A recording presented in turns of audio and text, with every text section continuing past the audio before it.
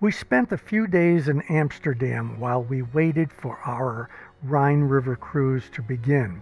We had an hour before our allotted time at the Anne Frank Museum, and there was a canal tour boat right beside the museum, and the cruise was an hour, so it fit nicely. I won't say much because most of the information is already in the Amsterdam video.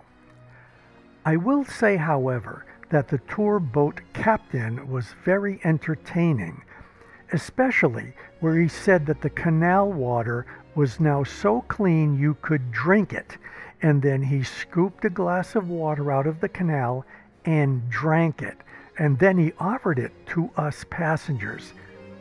One brave young lady college student also took a swig from the glass.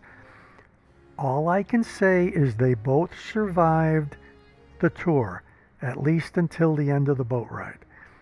After that, I have no idea.